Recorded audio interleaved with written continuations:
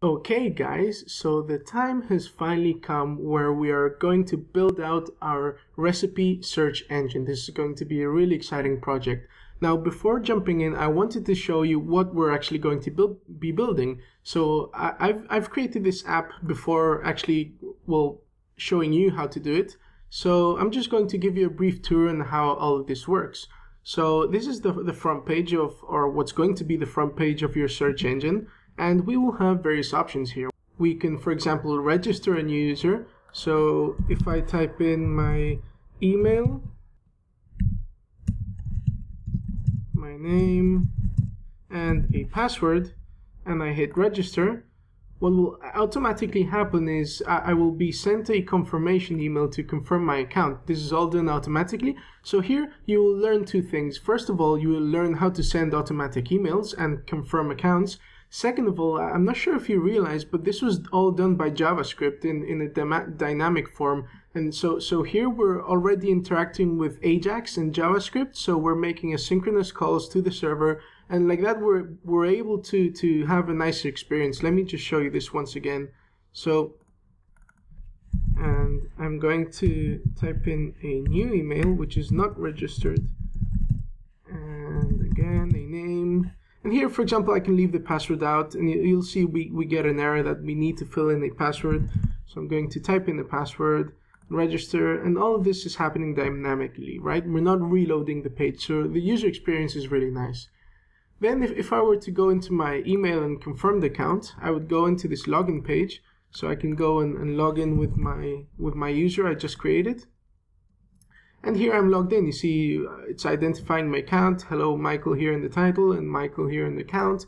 And I can go ahead and actually post a new recipe. So I can choose a photo. So we're going to be uploading photos onto our server, not only data, but also photos. I can quickly type in a recipe. Okay, and now if I post the recipe, I can see, well, my account has one recipe posted, and this will be the recipe page. So this is one thing, right? We have registering users, we have sessions, so we know that the user is logged in, we have automatic emails, we have AJAX and JavaScript, and then we have the whole search engine. So if I go ahead and look for olives, well, here's my recipe here, right? The one I just posted. But you'll see that there's a bunch of other recipes, right? And where are these recipes coming from? Well, we will also learn how to build a parser. What is a parser? So let's, for example, let's search for cake cookies. And we have a bunch of recipes, but the one I'm going to be showing you is this one here. If you see, well, this is an ordinary recipe, but here I have another tab opened up, and you'll see it's the exact same recipe.